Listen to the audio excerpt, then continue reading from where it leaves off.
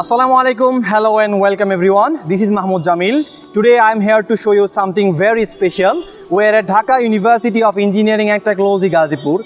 This tall, beautiful monument behind me is called the Shaheed Minar, which means Martyrs Monument in local language. I am very excited to share its story with you.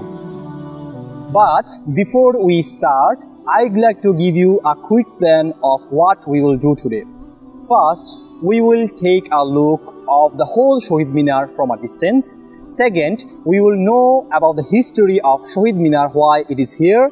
Third, we will know the name of the architect who built this amazing structure. And the last part, we will take a closer look of the artwork that is located in the behind or background wall of my position. So, without any further ado, let's get started. Now, let's jump into the past. This monument is called the Shaheed Minar because it was made to remember something very important. In 1952, people in Bangladesh wanted to protect their Bangla language and culture. This was a big deal. The most special day was February 21st, 1952. We still celebrate it as International Mother Language Day. That is why this monument is here, to remind us of the love for our language and culture. And guess who designed this beauty? It was an architect named Shomen Hajra. He had a big job because he needed to design something that tells a story. And believe me, he did a wonderful job. Dear viewers, now let's get a closer look of the paintings that I have mentioned that I will show you in the background wall. Now take a closer look.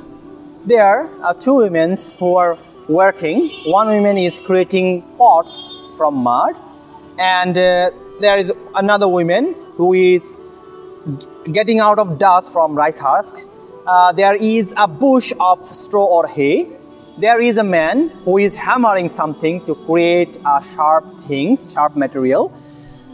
There is a woman who is creating threads from foam. And this picture tells a good story of Bangladeshi history.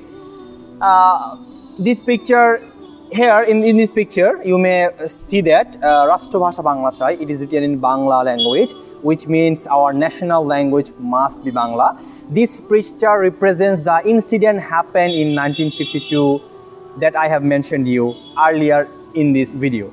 Now, take a look here. It is the basic structure of Shaheed Minar or Martyr Monument. You may ask that, yes, we have shown you the structure of Shaheed Minar, which is quite different than this. Yes, I agree. So, Shaheed Minars cannot be all the time that like this. It is a basic structure, but we can also build in other structural forms. Now here, this picture represents the Liberation War of 1971. There are women's, men's, both genders are carrying rifles and participating actively in the Liberation War, which was taken place in 1971. Now there is an important photo of our national father who declared that Bangladesh will be a country. So his name is Bangabandhu Sheikh Mujibur Rahman. He is the father of the nation. And this is called Sriti Shaudo, is also another part of our national memory. This is called National Memorandum, Sriti Shaudo in local language.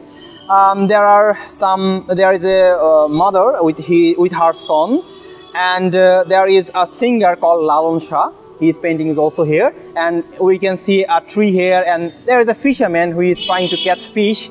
And later on, this fisherman has some big fish here.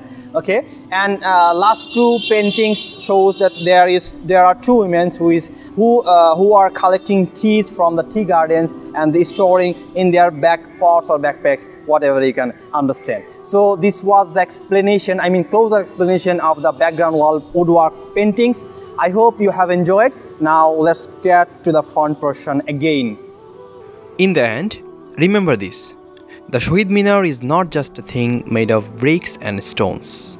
It is a symbol of how much our language and culture mean to us. It's like a big hug to our history and our roots. Dear viewers, Thank you all for joining me on this special journey. Until we meet again, take care. Never forget to cherish your language and culture. Allah Hafiz.